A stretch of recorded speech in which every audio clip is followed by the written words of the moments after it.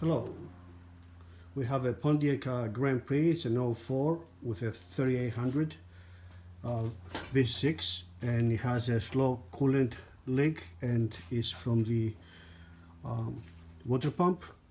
So we are going to do the water pump. Other models with a GM engine 3800 like Impalas, maybe the same. So to start, we're going to remove the fuse box. We'll put it aside, the reservoir for the coolant, and go ahead and take out the battery too. So we're going to take out all this area that we're going to work. The pump is down here, and it will be a lot easier if we start removing things now and make the work easier. It's very tight space in there to try to work. So let's take out 10mm bolts and take out these two and perhaps the battery. Okay, I'll put the tank on the side and place the fuse box where the battery is. So now we have good to go area, and work on the pump right here.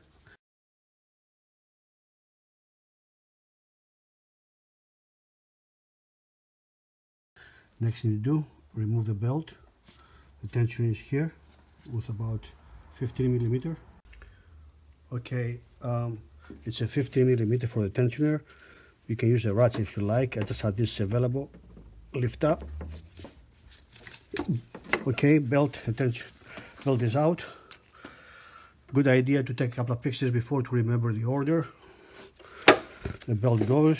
You can always find a diagram on the web. We'll check out the belts for cracks, and if so, we're going to replace. So there you are. The pump is in clear view right now. I believe it will be some coolant spill underneath. If the radiator has a plug, drain it from there. If not, just have something to catch the coolant that will come out. Make sure the car is cold so you don't burn your hands. Okay, here's the new pump. Always look the new part and try to see if it matches before you take the old one off, and also to get an idea where all the bolts are. So we do not have to take out the radiator hose. The pump is right there. You can see all the blue silicone from before. Somebody tried to replace it or replaced it.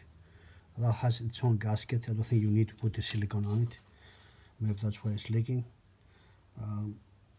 Okay, so with 10mm bolts, and a few of them are 13mm. There is one 13mm down below, and that's the difference.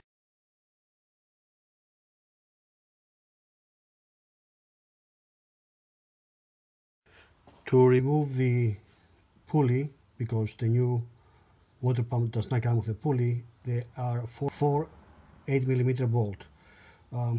Just hold, they're not very tight, so just hold one with a wrench or something and try to use wherever you got a socket or something to remove it from the other side.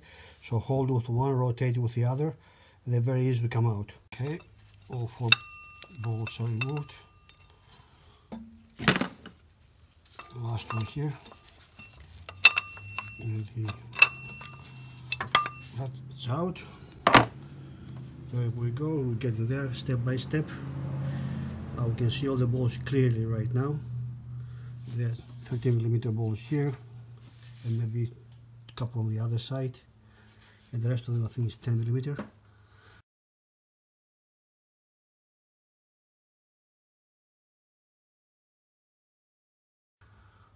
And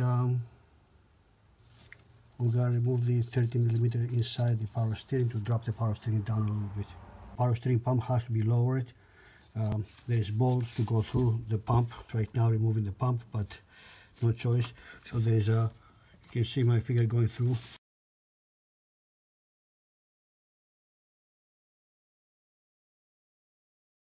Also, I'm going to drop the 13mm bolts and lower the pump, the power steering.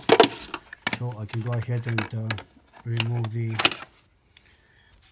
bolt for the water pump. I don't think it can be done any other way. Okay, I get the 30mm socket and went through the pulley and reached the 30mm bolts that are removing the power steering.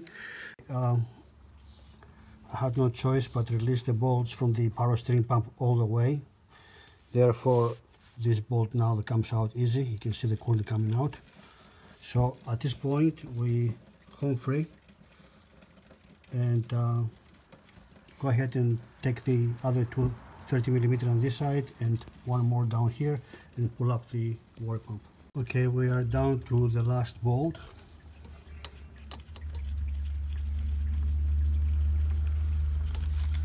Good habit, use the new pump and install the bolts in the same order you took them out. Sometimes they might be a different size. These ones, they all look the same, the 30mm and the 10mm, but good habit. And still draining. I don't want to pull it out yet or make a mess below. But at this point, all you gotta use probably maybe a screwdriver or a crowbar somewhere. And you can see it's moving. All the bolts are out. Here it comes.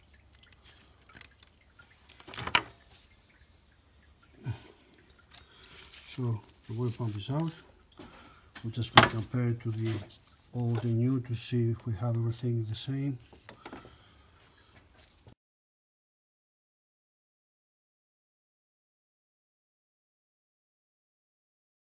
I will clean up the area with the old gasket and install the new pump. This is studs, just the guidance to get the pump into the right place.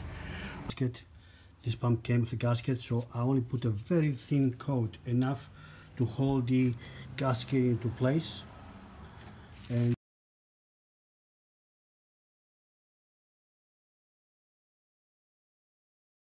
you can see now that everything here looks nice and clean.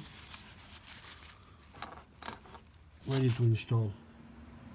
I have placed all the bolts in the old pump and I have the old pump right next where I work, so I can take the bolts and place them in the correct order.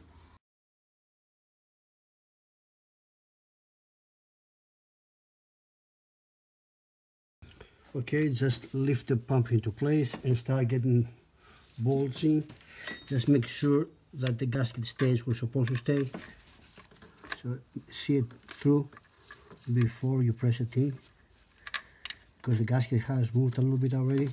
So I want to make sure that I am through with the gasket and before I catch the bolts.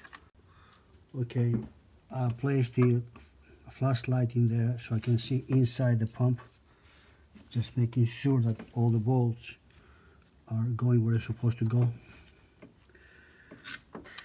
especially the small ones.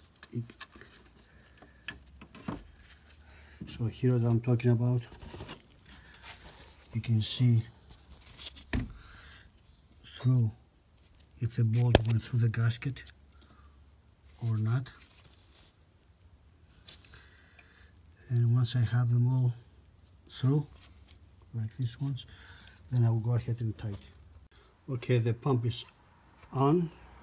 Try to tighten the bolts by hand all around evenly, and then use the opposite order from here to there.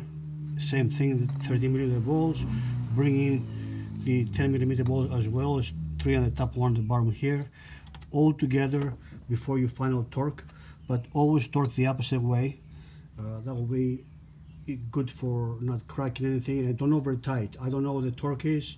I do by feeling. Same way I took it out, that's the way I'm going to put it back in again. So if you have to use a book to find the torque, go ahead and do so. But the pump is in, final torque, and then I'm going to get the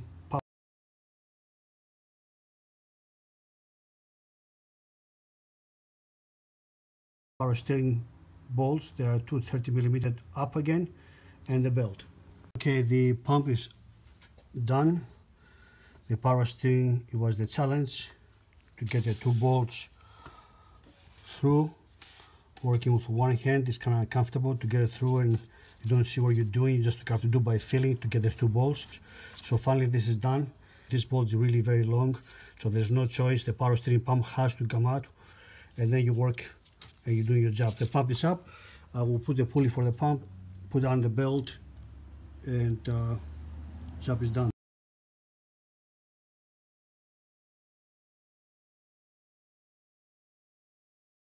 Okay, putting on the pulley, or you put it back up and just put the 8mm bolt on the top first, and then the rest will align to the pulley.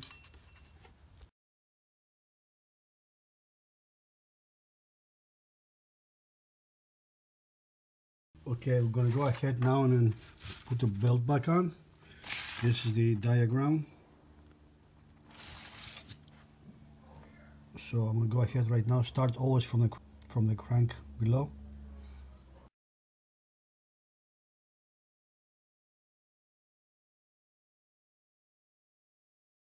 Okay, the belt is on, everything is back to normal.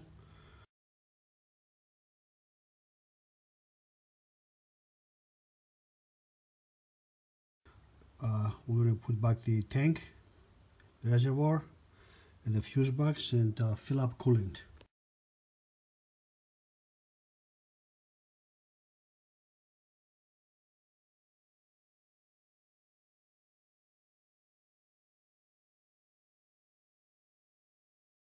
Okay, the water pump for the Pontiac Grand Prix, the 3.8 V6 is done. Everything is back to where it's supposed to be.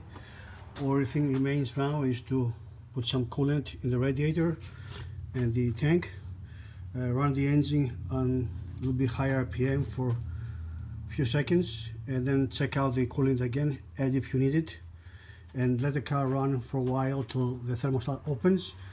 Check out for leaks, and job is done. I hope my video helps you out. Good luck, guys.